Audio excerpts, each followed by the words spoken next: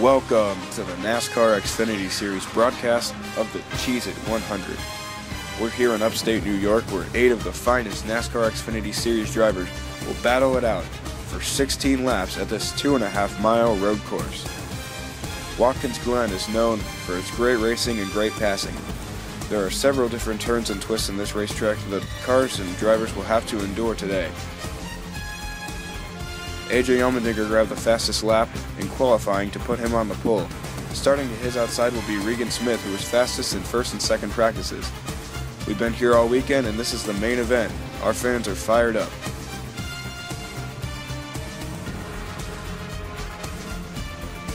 Let's take a look at the starting lineup for today's broadcast. On row 1 is AJ Allmendinger and Regan Smith. On row 2 is Brendan Gaughan and Max Papis. On row 3 is Sam Hornish Jr. and Ryan Reed. On row 4 is Ron Fellows and Austin Dillon. Here's your layout of the racetrack. Turn 1 is a very sharp and slow turn, followed by the sweeping S's of turns 2, 3, and 4. Then following that is the long back straightaway, which leads you right into the bus stop, turns 5, 6, 7, and 8. Turn 9 is a sweeping carousel, and that leads you down another long straightaway, in through turn 10, down the chute, and to turn 11. So here's your Geico keys to the race. It's going to be 16 laps, 8 drivers. It's a 9-lap fuel window, a 2.5-mile course. The air temperature is 65 degrees, track temperature 85 degrees. So here we go. We're all set for a great day of racing. Green flag is out. AJ Allmendinger clears Brendan Gaughan for the race lead. It looks like through the bus stop he's got the field in tow. Coming out of the carousel turn, Brendan Gaughan and Regan Smith are side by side for second place as AJ Allmendinger leads the first lap. Heading through the S's again, Brendan Gaughan and Regan Smith are still side by side as they head through the bus stop again. Coming out of the carousel, I don't know how long they're going to be able to keep this up. Getting a little bit racy for the beginning of the race. Sam Hornish Jr. gets a little bit loose, heading into turn 1. Austin Dillon loses it. He's around. No caution as of right now. I don't believe there's going to be a caution. Austin Dillon gets right back going. He really wasn't in anybody's way. Here we are on board with Brendan Gaughan. He's cleared Regan Smith as AJ Allmendinger leads another lap. Here comes Sam Hornish Jr. looking for third place. And Austin Dillon's in for pitting. Looks like he's going to take 4 tires and just fill it with some Sunoco Racing fuel. Let's take a look at what happened to him. Just going into turn 1, it looks like Ryan Reed just tapped him a little bit, which sent him around. I'm not sure. He could have just gotten hooked on that rumble strip. I don't know. I don't believe Austin Dillon's too happy about that. So as we take you back to the race, AJ Allmendinger still leads with Brendan Gaughan right behind him. And it looks like Sam Hornish Jr. is slowly closing in on Brendan Gaughan. Here comes Max Papis. As going through the bus stop. Oh, Sam Hornish Jr. is around. Regan Smith is collected. Caution is out here on lap 5 of 16. Tough break for those two. I don't believe that either of them hit anything. I could be wrong. Regan Smith definitely did not hit anything. This is a big break for Austin Dillon. He was about to go a lap down because of pitting.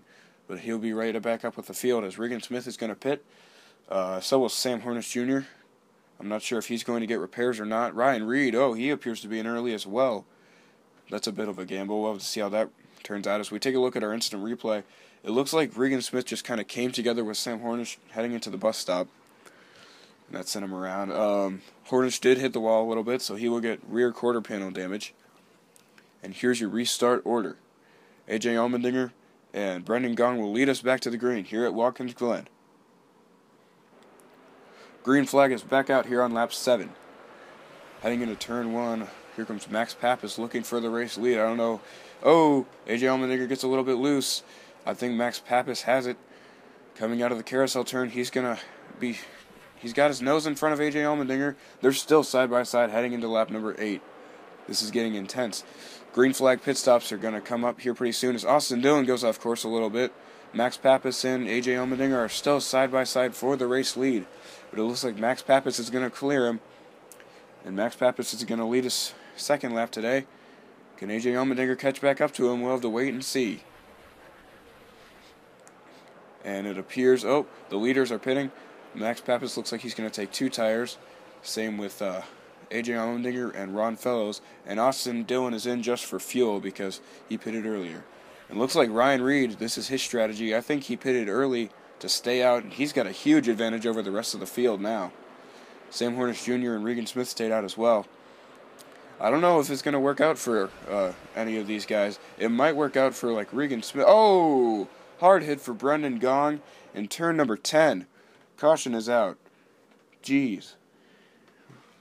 That was a really tough hit as I was explaining fuel strategy. That came out of nowhere. Looks like AJ Allmendinger's involved as well. That is some rough damage to the 62. Man. Austin Dillon's in on pit road. Looks like his quarter panel's been damaged. AJ Allmendinger's going to try and continue. I don't know. He had a strong car too. Looks like Brendan Gaughan's going to be out of the race. Tough break for him. Let's take a look at your replay. That was interesting. I think Brendan Gaughan just tapped Austin Dillon and then his brakes locked up. He was just sent straight into that retaining wall. So Ryan Reed is going to lose the lead. Or, no, he's going to keep the lead. Don't pay attention to me. Looks like Sam Hornish Jr. is going to pit. I think he's just going for fuel only because I don't think Sam Hornish is going to make it. I'm not sure about Ryan Reed. We'll have to wait and see. So the green flag is going to determine everything here at Watkins Glen with just 3 laps to go. Ryan Reed leads. Oh, and he spins the tires. Ryan Reed bobbles. I don't know if he's going to have enough fuel. Ron Fellows to the race lead. Can Ron Fellows hold off the field? Here comes Sam Hornish Jr. back up to the front. After getting wrecked by Regan Smith, can he pull off the win? I'm not sure. Max Papis moves into second place. He's in hot pursuit of Ron Fellows. Coming through turns 10 and 11, Ron Fellows takes the white flag. Who's going to make it to the finish line first? Max Papis has a good run. Is he going to use the bump and run? Ron Fellows gets loose in the carousel. Who's going to make it off the final corner? It looks like Ron Fellows is going to take the win at Watkins Glen. As Ryan Reed, I don't know if you saw back there, Ryan Reed ended up spinning. Look at that margin of victory, folks. Let's take a look at your finish replay. It looks like Austin Dillon just gave Ryan Reed a tap. I don't think he was too happy about what had happened earlier. But anyways, burn it down, Ron Fellows. You earned it. Great racing by him all day. He had a pretty quiet day. Looks like Austin Dillon isn't too happy there with Ryan Reed. So here we take a look at your finishing results. Ron Fellows took home the victory with Max Papis and Sam Hornish Jr. rounding out your top 3. I want to thank you all for watching this event.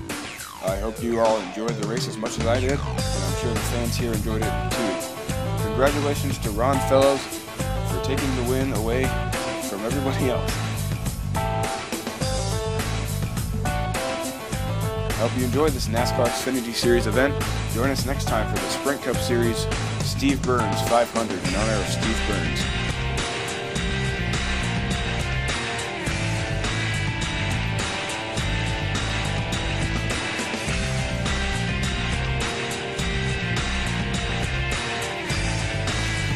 Thank you for watching the NASCAR Xfinity Series Cheez-it 100.